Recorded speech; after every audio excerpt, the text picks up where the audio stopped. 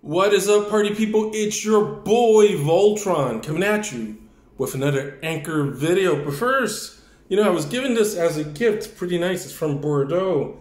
It's French wine. So if it's French wine, we know what? It's going to be quality. And I'm going to teach you guys something about wine. So if, one thing that separates the French wine from, say, California wine is that, hey, the French take wine real serious. In California, if you make wine, there's a lot of things you can do to cheat, to make your wine taste a little better, or to even take something that came out bad and make it good. And with the French, it's a little trickier.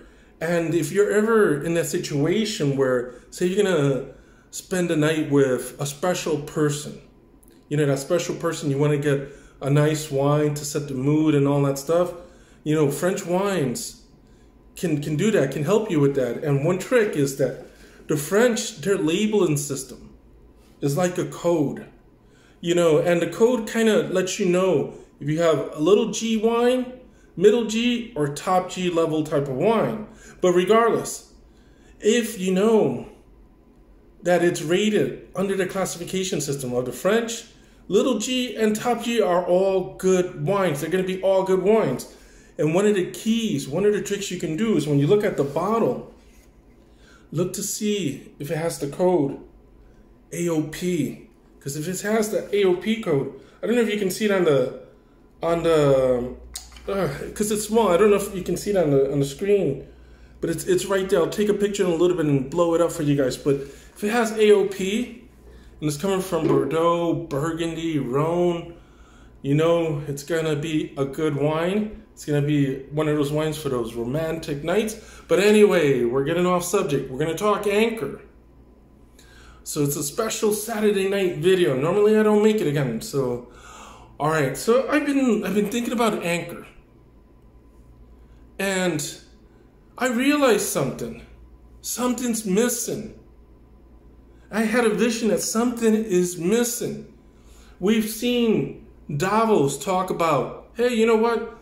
We're starting DeFi, we're going to start with Matic, and we're going to expand. And then there was a clue there. And we'll get back to that clue. Then I said, wait a minute.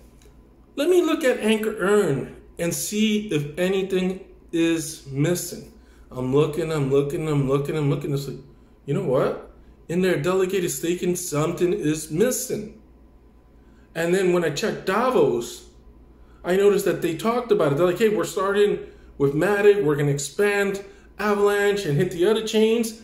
And then I saw one on Davos that's missing on ANKR.